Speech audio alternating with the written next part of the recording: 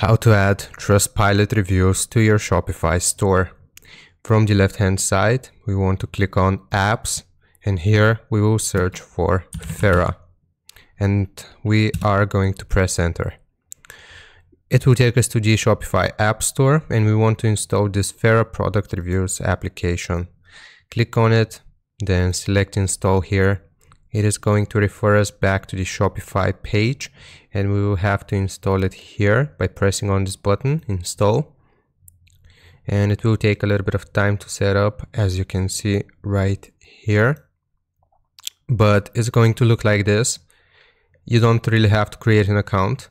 You can go to reviews directly, and then we will choose add review. So from here, you will be able to choose from import or sync, write manually, or ask customers. We will choose import and sync. And here you should be able to see Trustpilot near the bottom.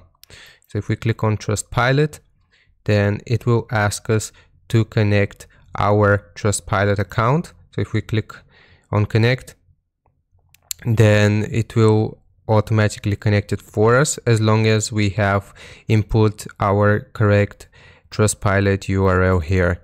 So I hope this helps. Click on sync now after you have inputted and connected it. Leave a like and sub, and I'll see you next time.